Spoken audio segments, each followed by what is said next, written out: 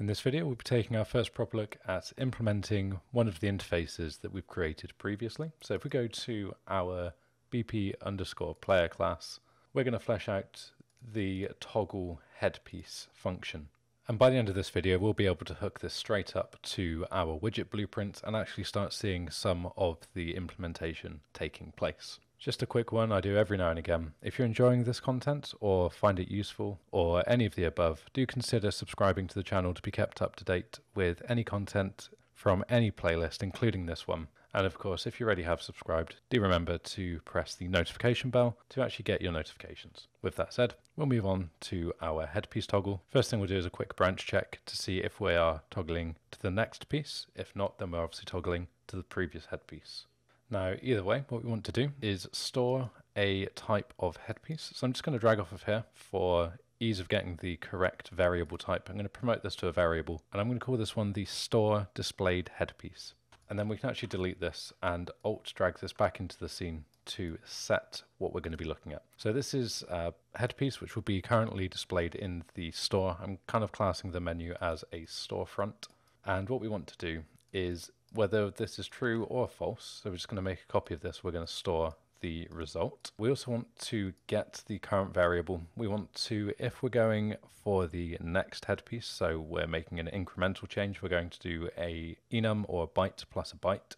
So byte plus byte just by 1, and we want to check whether or not this is more than 3. We know this is kind of hard coded, but we know that we want 3 because that's the number of points that we have in our enumerator on a basis of 0 being counted as well, so 0, 1, 2, 3. So if we hit compile, we do this by a select check, so this kind of automates things for us. And now before we do that, we want to pull off of here and do a conversion to a byte to enum, just so we get this as a numeric value. It's a bit easier to work with. And we're going to pull from this and do a select. Now, depending on what's returned here, so we can plug that into the wildcard, true or false. If this is false, then we can use the current piece of headgear that we're incrementing to. If it's true, then we're going to go back to 0, taking us back to none, because we've just looped through all of the available assets that we have. With all of that set, we then want to actually visualize this. So we want to get our headpiece, and we want to set static mesh. We're going to plug that in from here.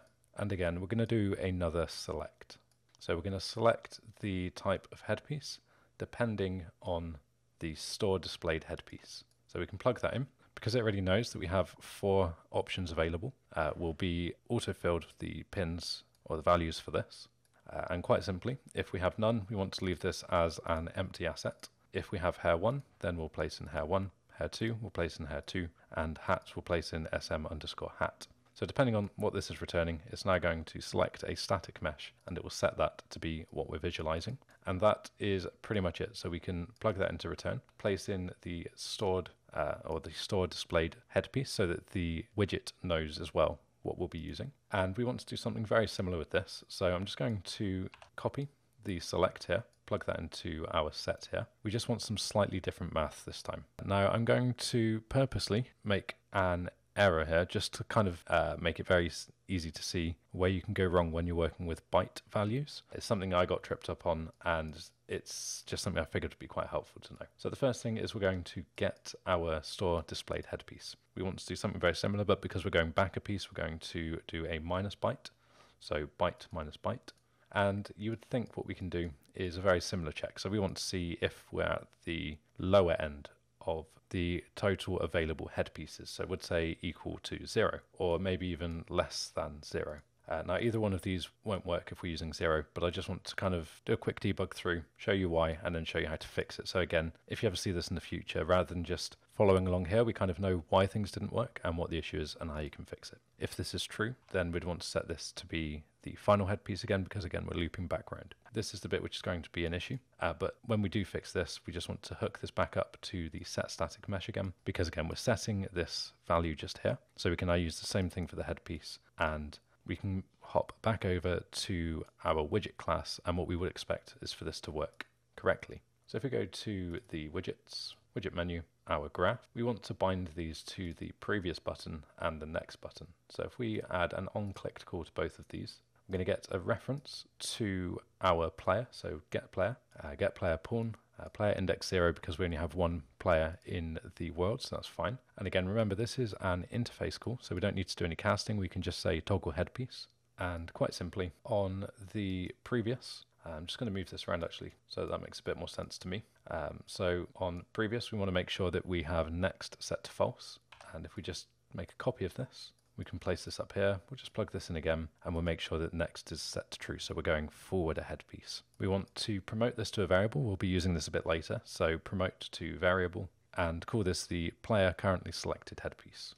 And just so this makes sense, this is obviously what is being returned just here, which is why we wanted to return this, because we'll be doing some queries on this a little bit later when we update the buy button to find out what they're currently looking at, whether they own it, whether they can afford it, and so on. Likewise, we want to plug this in down here when we're going back a headpiece as well, and then we're going to make a function a bit later to update the select button. But for now, we don't need that. We just want to know whether or not we can toggle this successfully. So we can see if we press next, we're going to headpiece 1, headpiece 2, and hat, and then back to nothing. So that one works perfectly fine. Now if we go back and we're in range, this is fine. So we can go back and forward for as long as we're in range of 0 to 3. But as soon as we go past this, you can see I actually clicked twice there and there was no update. So I'm pressing once now, we've gone none. I'm pressing again, we should get the hat. And I'm pressing a third time and we actually get the hat that time. So we're hitting a strange number where this isn't actually doing anything. So what I want to do is I'm going to do a print string here just so we can see what the enum value is getting into, because basically enum bytes do not stop at 0. So if we press play again, I'm going to go forward. We're not going to get this on the plus, but that's fine. So if we press back, we get hair 1. If we press back again, we get none. If we do it again, we get e headpiece max, which means we've kind of hit a value which doesn't exist as far as it knows. So if this time we return the value of the byte which is being affected, we can just do a check on this again. So we'll go back, we'll get 0. Go back, we actually get 255. So we can see we've got a bit of an issue here where the bytes go into kind of bizarre ranges and it's up to 255. So what we want to do is we're going to account for that. So we're just going to plug this back in. And rather than seeing if we are less than a certain number, we quite simply want to see if we are equal to. We're going to, rather than classing 0 as the last index, we're going to see if we are at 255. Then if we are, then we're going to loop straight back around to the third headpiece, which is the hat. If we're not, then we know that this is still going to be correct, and we will be seeing the correct, will be on a valid piece of headgear. So we can now go back round. I'll be sure to tell you when I'm pressing the mouse, just so you know that this is working correctly. So we're going to go back to hairpiece 1. So I'm now going back again, so we're correctly on the none selection, and I'll press once more and we'll get the hat back. Okay, so that all works as expected. As I said, it's a very simple fix. I just didn't want to gloss over that, randomly put in equals 255 because I know that would have people wondering why, and there's a very specific reason, and it's just the way that the byte calculation is worked out. So I figured that kind of deserved its own little section rather than just including it because it just works. So that is how we've set up the selection. So this actually now is the first step to having something kind of working. The next step is going to be syncing this up to the buy option and having that dynamically changed based on the headpiece that we're looking at. So I'll leave this video here. As always, if you enjoy these videos or find them useful, please do leave a like and share the video around. That always helps. And of course, to be kept up to date with any of the content from any of the playlists on the channel, do consider subscribing and remember to click the bell notification. And as ever, thanks for watching, and I will see you all next time.